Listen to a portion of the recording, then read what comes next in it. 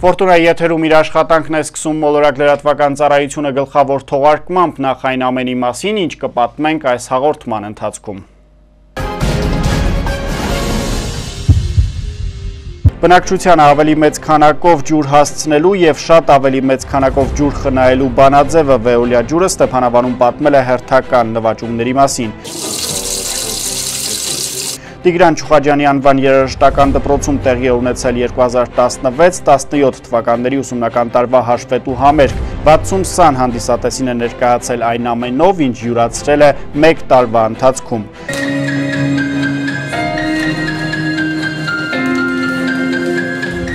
Մարզկենտրոնում ամփոփվել է մանկապատանեկան հայ երգի քաղաքային փառատոնը, 100 երեխա փորձել է ժյուրիին համոզել, որն ինքն ամենաարժանավորն է, իսկ ինչ է կարծում ժյուրին եւ ում է հաջողվել դառնալ 28-րդ փառատոնի հաղթող մասնակից։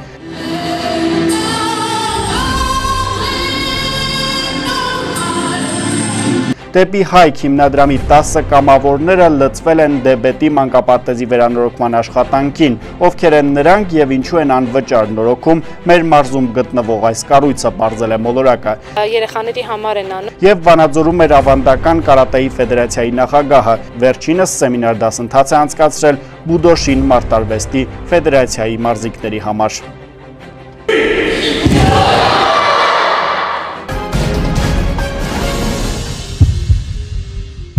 Այժմ այս ամենի մասին առավել մանրամասն Վեոլյա ջուր ընկերությունը հանրապետությունում ստանձնելով ջրամատակարարման միակ օպերատորի կարգավիճակ մի շարք շինարարական աշխատանքներ է կատարել Ստեփանավանի տարածաշրջանում, որի արդյունքում Ստեփանավան քաղաքում ավելացել է շուրջօրյա ջրամատակարարում ունեցող թաղամասերի թիվը, իսկ մյուսներում ջրամատակարարումը հասել է 10-ից 12 ժամի։ Կատարված աշխատանքների արդյունքում հնարավոր է եղել տնտեսել որոշ գումարներ, որոնք ծախսվել են բարելավման ուղղված ծրագրերում։ Վաչե Մատինյանն է բացահայտել ավելի մեծ քանակով բնակչությանը ջուր հասցնելու և շատ ավելի մեծ քանակով ջուր խնայելու բանաձևը։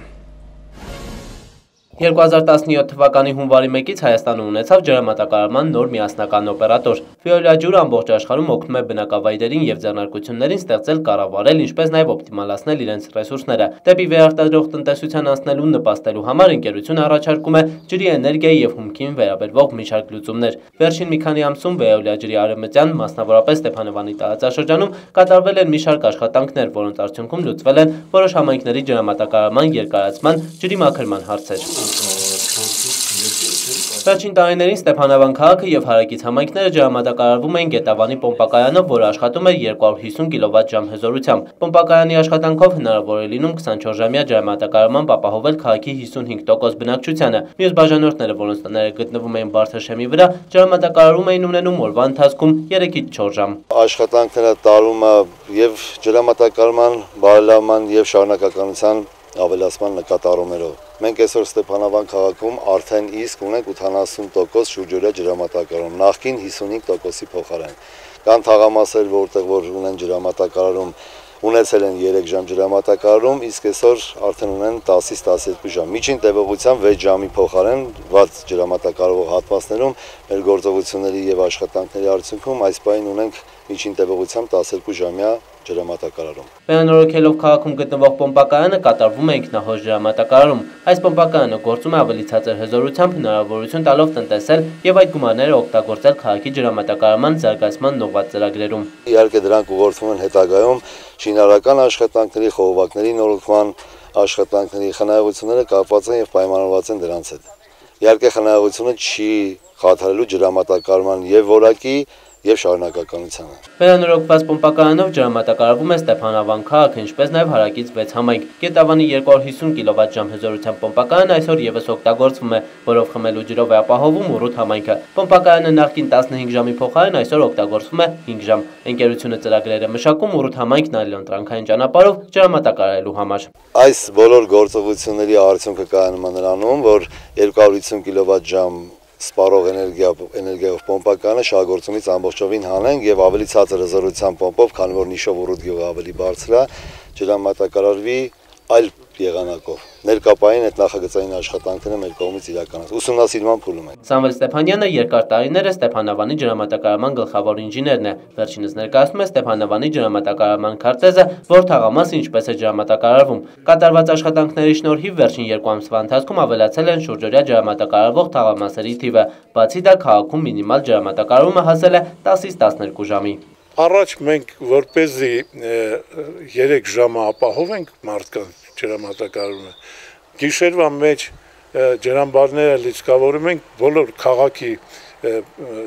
թաղամասերը ջրազրկում ենք, որ կարողանանք ջրամբար մինչև ջուր հասցնենք։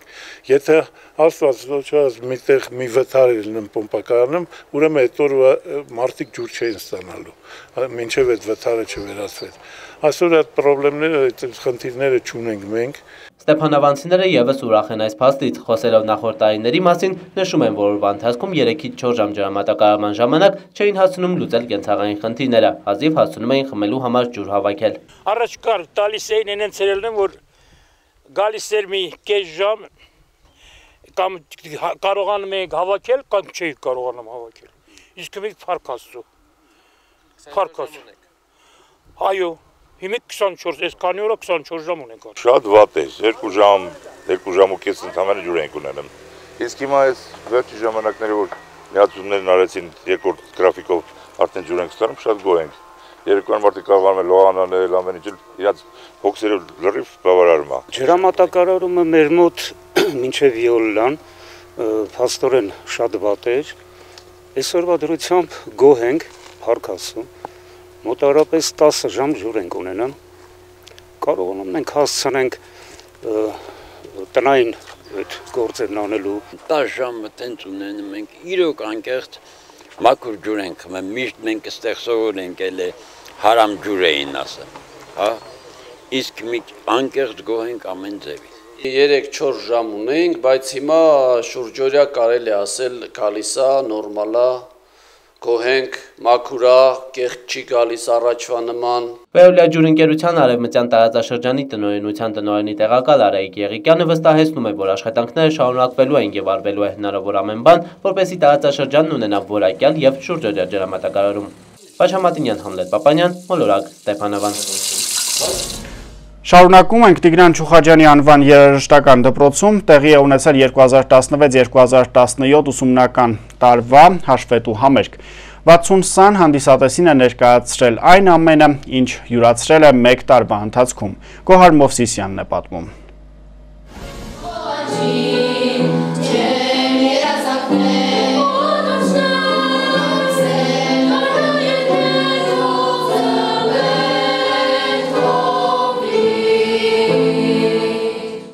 Վանաձորի Տիգրան Չուխաջյանի անվան երաժշտական դպրոցը կրկին մարդաշատ էր։ Դպրոցի սաների համար պատիվ է հանդես գալ այսպես կոչված տարեկան հաշվետվությամբ, քանի որ հաշվետու համերգին մասնակցում են լավագույն արդյունքներ ցուցաբերած սաները։ Համերգին ելույթ ունեցան դաշնամուրային, լարային, փողային, ինչպես նաև ժող նվագարանների բաժիններից։ Մասնակցեցին մոտ 6 տասնյակ սաներ, ներառյալ երգչախումբն ու լարային նվագախումբը։ Ունենք գործիքներ, որ երևի թե ուրիշտեղ չկան, քթառ, քամանչա, ութ, ժողգործիքների մեջ են դրանք ընդգրկված, անց են կացնում տարբեր տիպի համերգներ, ընդեղից ընտրում ենք արդեն տարեվերջյան այս համերգի համար, լավագույն երեխաների կատարումն այսօր։ Երեխաներն էլ են 6 հաճույքով մասնակցում եւ բոլորն էլ ուզում են մասնակցեն համերգներին, որ ցույց տան իրենց հնարավորությունները։ Համերգային ծրագրում ընդգրկված էր 22 կատարում, ինչպես անհատների, այնպես էլ համույթների ներկայացմամբ։ Նմանատիպ համերգների նպատակն է ոչ միայն ներկայացնել սաների ձեռքբերումները, այլև վերջիններիս մոտ ձևավորել գեղագիտական ճաշակ եւ որ ամենակարևորն է, ավելիին հասնելու ձգտում զարգացնել սաների մոտ։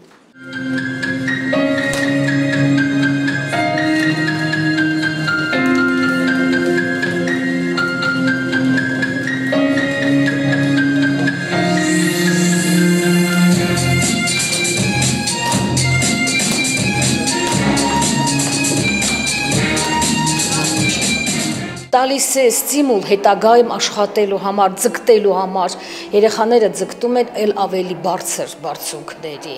Այսօր 2 աշակերտ ունենք նվագող, որ այս տարի գարնանը Երևանում Art Music հանրապետական մրցույթում 3-րդ կարգի մրցանակի են արժանացել։ Միջոցառման ավարտին երաժշտական դպրոցի տնօրինության կողմից խրախուսվեցին տարբեր մրցույթներում աչքի ընկած սաները։ Գոհար Մովսիսյան, Համլետ Պապանյան, Մոլորակ։ Եվս մեկ մշակութային լուր մարզկենտրոնում ամփոփվել է մանկապատանեկան հայ երգի քաղաքային փառատոնը, 100 երեխա փորձել է ժյուրիին համոզել, որ ինքն ամենաարժանավորն է։ Իսկ ինչ է կարծում ժյուրին եւ ում է հաջողվել դառնալ 28-րդ փառատոնի հաղթող մասնակիցը։ Ներկայացված է տեսանյութում։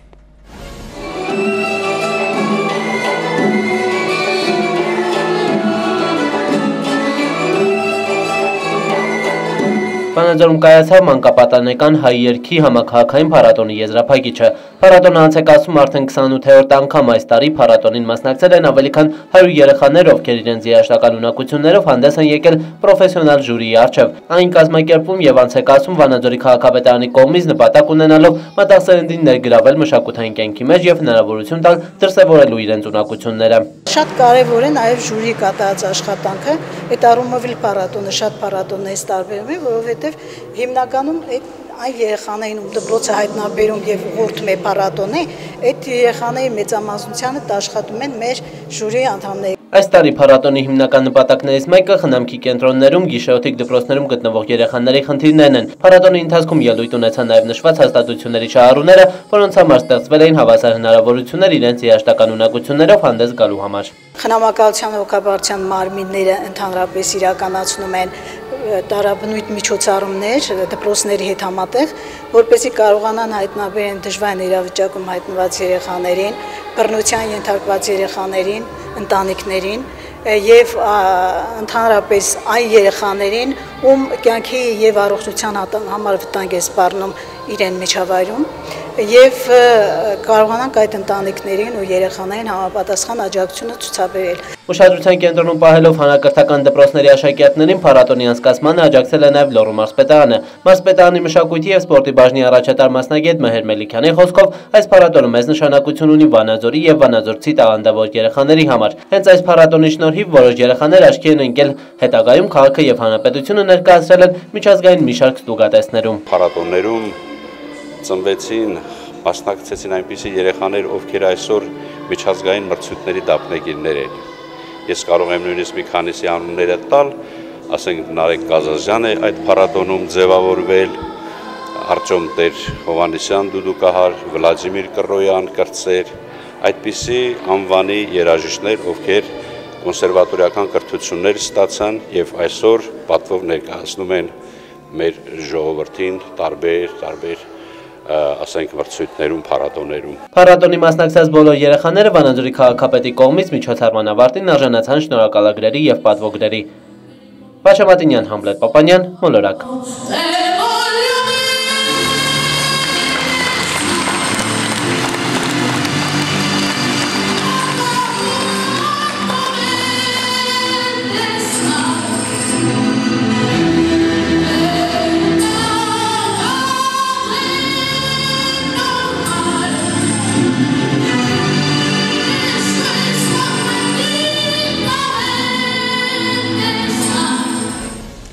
Տեղափոխվենք Լոռու մարզի Դեբետ համայնք, դեպի Հայք հիմնադրամի 10 կամավորներ լծվել են Դեբետի մանկապարտեզի վերանորոգման աշխատանքներին։ Ովքեր են նրանք եւ ինչու են անվճար նորոգում մեր մարզում գտնվող այս կառույցը, պարզել է Հերմինե Յավրյանը։ Ճանապարհը մեր նկարահանող խմբին ու դեպի Հայքի երիտասարդական խմբին տանում է դեպի Լոռու մարզի Դեբետ համայնք։ Տեղ հասնելուն պես իրենց հասակակիցը ծանոթացնում է գյուղի պատմությանն ու սպասվելիք աշխատանքին, ապա բաժանվում են թիմերի ու անցնում գործի։ Խորհրդային տարիներից ի վեր Դեբետի մանկապարտեզում միայն մեկ խումբ է գործում։ Մոտ 25 երեխա է հաճախում մանկապարտեզ։ Շենքային պայմանները ավելին թույլ չեն տալիս։ Համայնքապետարանի եւ մի շարք կազմակերպությունների համագործակցության շնորհիվ արդեն ընթանում են մանկապարտեզի տանիքի ու շենքի կոսմետիկ նորոգման աշխատանքներ։ Դրանց են միացել նաեւ դեպի Հայք հիմնադրամի կամավորները։ երբ որ ասեցինք, որ վերանորոգման աշխատանքներ կա ու տեղերը սահմանափակ էին, 10 հոգի կարող էին գալ, շատ այսպես մրցակցային էր ու ով առաջին 10 ովքեր որ հասցրել էին լրացնեն իրենց անունները, այդ 10-ը այսօր այստեղ են։ Բոլորը շատ էնտուզիազմով են, շատ ոգևորված են, որտեվ երբ որ հարցնում ենք ճանապարհին գալուց, որ ինչքան ուրախ եք, ուրախությունը այն է, որ երեխաների համար են անում, որտեվ տեսանք ինչ պայմաններում են երեխաները մանկապարտեզ գնում, ուզում ենք, որ գոնե այս տարի սեպտեմբերից խառը խմբեր չլինեն, այսինքն լինի մսուր, լինի միջին խումբ, բոլոր երեխաները կարողանան ավելի երկար մնան ու ավելի լավ ու ավելի բարեկարգ մանկապարտեզ հաճախեն։ Այս պահին մանկապարտեզ հաճախում է 25 երեխա։ Եթե բարելավ է մանկապարտեզի վիճակը, ավելի շատ երեխա արդեն կհաճախեն։ Մոտավորապես ունենք 40-ից 40-45 մանկապարտեզ հաճախող երեխաներ։ Գոհենք կազմակերպություններից, որոնք այս Եվրոպային աջակցում են, որ վերանորոգենք մանկապարտեզը։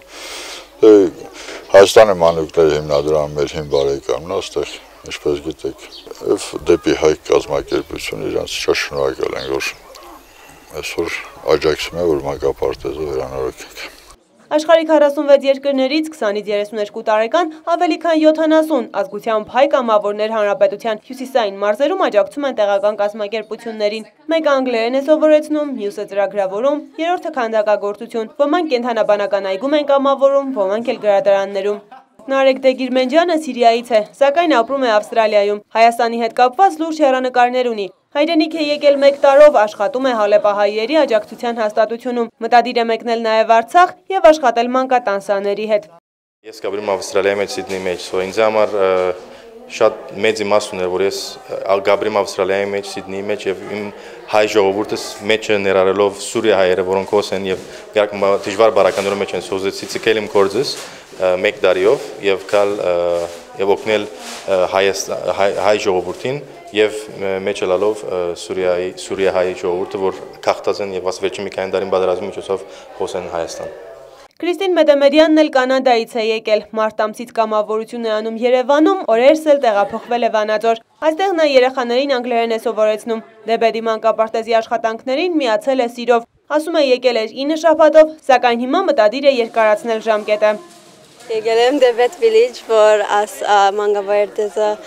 նորոգենք, հոգնենք։ Ես այստեղ հիմա անգլերեն սովորեցրեմ եւ նայենք որ ուրիշ ինչ կա անելիք, որովհետեւ երեխեքը այստեղ շատ սիրում են անգլերեն սովորել, խոսել։ Կարելի է երկնցնեմ, որովհետեւ շատ սիրում եմ Հայաստանը, շատ քեթիկ է, մանավանդ Վանաձոր, կանաչությունը, մարդիկը ինչ սիրուն են, շատ ազնիվ են եւ դուներնին միշտ փած է սպիրկերու համար։ Հեռահաղորդակցության ոլորտի տեխնիկ 32-ամյա արգենտինայաբնակ Քրիստիան Մինասյանն էլ Հայաստանում որպես ոլորտի հրահանգիչ է աշխատում։ Կամավոր հիմունքներով նաև իսպաներեն է սովորեցնում ցանկացողներին։ Ասում է ծրագրի մասին իմացել է սոցցանցերից ու որոշել է անպայման գալ։ Արգենտինայում հայ լինելը ինձ համար հպարտություն է։ Հայաստանում առաջին անգամ եմ։ Շատ ուրախ եմ, որ այստեղ եմ, ճանաչում եմ ազգիս պատմությունը։ Պատրաստ եմ Հայաստանի համար անել այն ամենը, ինչ կարողանում եմ։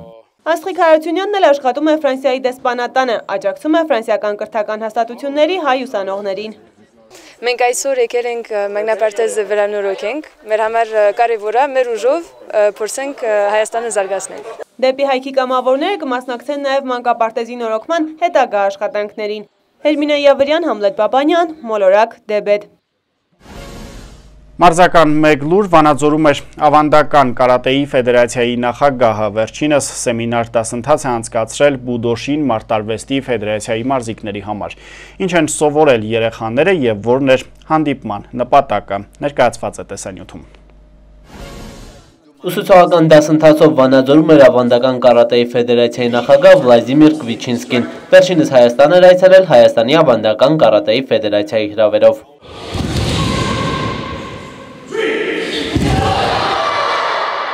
Վլադիմիր Կվիչինսկին արդեն 12-րդ անգամ է Հայաստանում սեմինար անցկացնում, բայց Վանաձորում սա առաջին անգամն է։ Վերջինս մարզկենտրոն էր այցելել Բուդոշին մարտարվեստի ֆեդերացիայի նախագահ Սուրեն Նոչինյանի հրավերով։ Բուդոշին ֆեդերացիան արդեն 3 տարի է համագործակցում է ավանդական կարատեի ֆեդերացիայի հետ եւ նման փորձի փոխանակումը շատ կարեւոր է Հայաստանի հյուսիսում գտնվող կարատեիստների համար։ Ցավոք միշտ չի հաջողվում դուրս գալ միջազգային ասպարեզներ ֆինանսական հնարավորություններից ելնելով մի քանի անգամ շատ քիչ աշակերտներով մենք փորձել ենք եւ կարողացել ենք դա անել,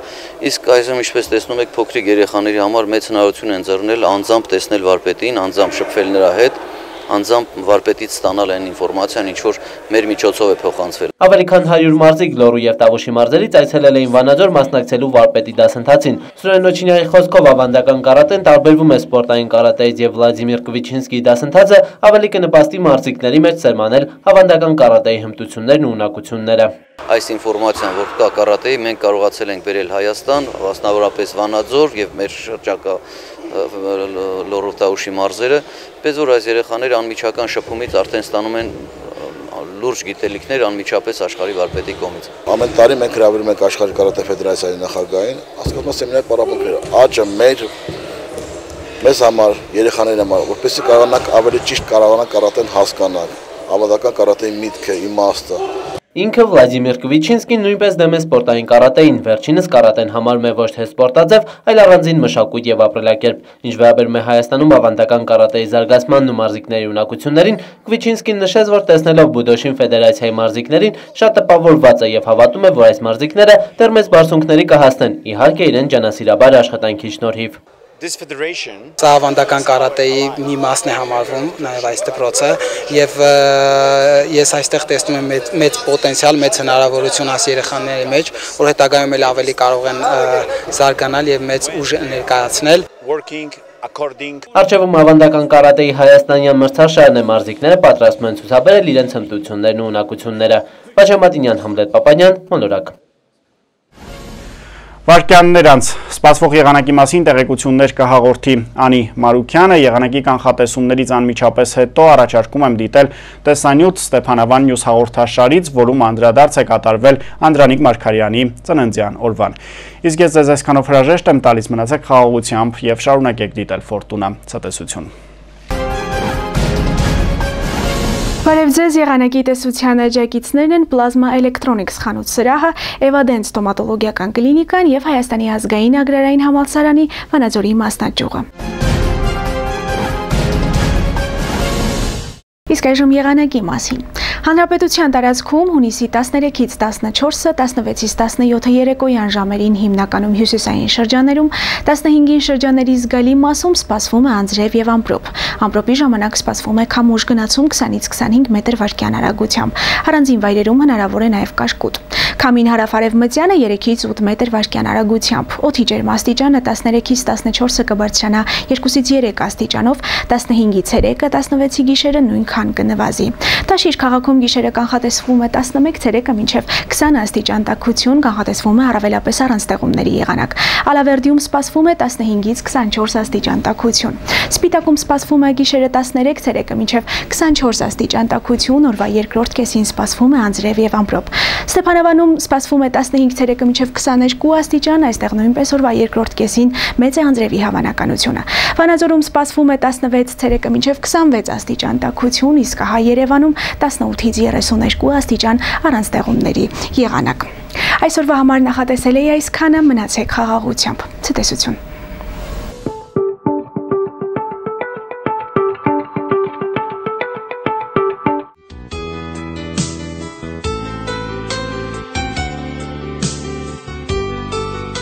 Ստեփանավանի պատվավոր քաղաքացի, Ստեփանավանցու բարեկամ, սրտացավ մարդ, հոգատար պաշտոնյա, մի խոսքով մարդ, ում վրա կարելի էր հույս դնել եւ երբեք հուսախաբ չլինել։ Անդրանիկ Մարգարյանը սիրում էր Ստեփանավանը, ասում են լոռվա կանաչ քաղաք հաճախ էր այցելում։ Պատճառներ կային, ավելի լավ չկային ստեղծում էր։ Եվ պատահական չէ, որ Ստեփանավանում Անդրանիկ Մարգարյանի մասին հիշեցնող շատ բան կարելի է գտնել։ Պատմություններից մինչև կառույցներ ու անհատներ, քանի դեռ նրանք կան, վառ են նաև բացառիկ հայ մարդու, օրինակելի վարչապետի մասին հուշերը։ Ստեփանավանի ամենակենտրոնում հրապարակում Անդրանիկ Մարգարյանի անվան մշակույթի պալատն է, պատմությունը նախ ամենասկզբից։ Ով կայտեղ, հեյ գոնը մեկն ու մեկը։ Հեյով կա կանչին երկրաշարժի տարիներին քչերը կարող էին արձագանքել։ Մշակույթի պալատի շենքից 88-ի աղետը թողել էր միայն ավերակներ։ Երկար տարիներ քաղաքի մշակութային կյանքի զարգացմանը խոչընդոտում էին պայմանները։ Հետո քաղաքային իշխանությունների ջանքերին միանալու եկավ Անդրանիկ Մարգարյանը։ Վերջինիս միջամտությունն ու աջակցությունը պատմական էր, սկիզբ դրվեց մշակույթի պալատի շենքի վերակառուցմանը։ Կարճ ժամանակ անց իր դռները բացեց մշակույթի պալատը, որ կրում է Անդրանիկ Մարգարյանի անունը եւ ողջ հանրապետությունով մեկ բարձր է պահում պատիվը։ Լավագույն մշակույթի պալատի կոչումից մինչև մի քանի տասնյակ պատվոգրեր ու շնորհակալագրեր, քաղաքի մշակութային կյանքը այո կենթանացել է։ Պալատի կենտրոնում էլ Անդրանիկ Մարգարյանի լուսանկարն է, նաև թարմ ծաղիկներ, ոչինչ չի մոռացվել։ Մշակույթի պալատով զարմանում են ոչ միայն մեր Հայաստանի հյուրերը, այն նաև երկրից եկած տարբեր թատերախմբեր, տարբեր երգիչներ հիացած են։ Ես հպարտ եմ եւ երջանիկ, որ այսօր աշխատում եմ այս մշակույթի պալատում, որը կրում է մեծ մարդ, հայրենասեր մարդ, մարդասեր, ժողովրդասեր մարդ Անդրանիկ Մարգարյանի անունը։ Դա Աստված, որ մեր Հայաստանում նման մարդիկ շատ լինեն։ Շնորհավոր ծնունդդ, վարչապետ։ Ստեփանավանի նախկին քաղաքապետը երկար տարիներ աշխատել է վարչապետի հետ։ Ասում է, Անդրանիկ Մարգարյանը երբեք չէր հարցնում, ինչպես ես կամ ինչպես են գործերը։ Բարևից առաջ հարցնում էր, ինչպես է քաղաքը, ինչպես են բնակիչները։ Մարգարյանը այն բացառիկ մարդկանցից էր, ասում է Սարգիս Ղարաքեշիշյանը, որի հետ կարելի էր վիճել, պատմել խնդիրները, ներկայացնել պահանջներ, վերջապես կարելի էր բանակցել։ Պատմում է, որ երբ նոր էր ընտրվել քաղաքապետ, քաղաքապետարանի շենքային պայմաններից դժգոհ զանգարել է վարչապետի գործավարուհուն, խնդրել միացնել Անդրանիկ Մարգարյանի հետ, պատմել է խնդիրների մասին ու լսել հետևյալ պատասխանը։ Ասեց, արա լսի զզվեցրիք, հենց գիտեք փողը սեղանի տակ դրած, սպասում ա ձեզ, երբ պետք ուզեք, որ տամ, ու ցած դրեց։ Երկու ժամ անց վարչապետը Ղարաքեշիշյանին հրավիրում է հանդիպման եւ հերթական պատմական որոշումը Անդրանիկ Մարգարյանի հանձնարարությամբ սկսվում է Ստեփանավանի քաղաքապետարանի շենքի շինարարությունը, այն այսօր կանգուն է։ Ինքը տեղյակ էր, թե ինչա կատարում ամբողջ հանրապետության տարածքում։ Առաջինը, երկրորդը ինքը շատ լավ թիմի ղեկավար էր, շատ լավ ընկեր էր, շատ լավ մարդ էր, շատ լավ հայ էր, հայրենասեր անձնավորություն էր։ Ստեփանավանի կենտրոնական գրադարանն է, այստեղ եւս հիշողությունները շատ են։ Գրադարանի աշխատակիցները Անդրանիկ Մարգարյանի հետ ծանոթացել են շատ պատահական, երբ դեռ վերջինս չէր զբաղեցնում վարչապետի պաշտոնը։ Անդրանիկ Մարգարյանը թակում է այն ժամանակ վագոն տնակում գործող գրադարանի դուռը ու մի գավաթ սուրճ խնդրում։ Ամիսներ շարունակ աշխատավարձ չստացած աշխատակիցները տարակուսում են, ոչ հոսանք կա, ոչ գազ։ Հետո արագ կողմնորոշվում են, ցախ են հավաքում ու մի կերպ սուրճը պատրաստում։ Երևի այդ չվրիպեց Անդրանիկ Մարգարյանի աչքերից, թե մենք ինչ ձևով այդ կրակը ստեղծեցինք, սուրճը եփեցինք, այդ ընթացքում դե հարցումներ եղավ, շատ հաճելի զրույց տեղի ունեցավ մտերմական, ու վերջում ինքը ասեց ուր էլ լինեմ, ես չեմ մոռանա ձեզ գրադարանին, ձեր աղջիկներին, իհարկե վերջում մի գեղեցիկ ծաղկեփունջ նվիրեց։ Անդրանիկ Մարգարյանի վարչապետ դառնալուց որոշ ժամանակ անց գրադարանին է հատկացվում նոր շենք, որտեղ այսօր լավագույնս կազմակերպվում է գրադարանային առօրյան։ Իսկ հա Ստեփանավանի մանկապարտեզներից մեկում խնամքով պահում են այն մկրատը, որով վարչապետ Անդրանիկ Մարգարյանը կտրել է այն ժամանակ նորակառույցի կարմիր ժապավենը։ Ես մինչև այսօր պահում եմ, որովհետև դա ինձ համար թանկ մասունք է։ Այդ օրը երբեք չեմ մոռանա, 2002 թվականի դեկտեմբերի 7-ն էր։ Ստեփանավանը միայն մեկ օրինակ է, Անդրանիկ Մարգարյանը բոլորինն էր, ապրում էր բոլորի հոգսերով ու խնդիրներով։ Նրա բարձր որակների վկայությունը այն բազմաթիվ գործերն են, որոնք անմահ են, ինչպես հիշատակը վարչապետի։ Շնորհավոր ծնունդդ, վարչապետ։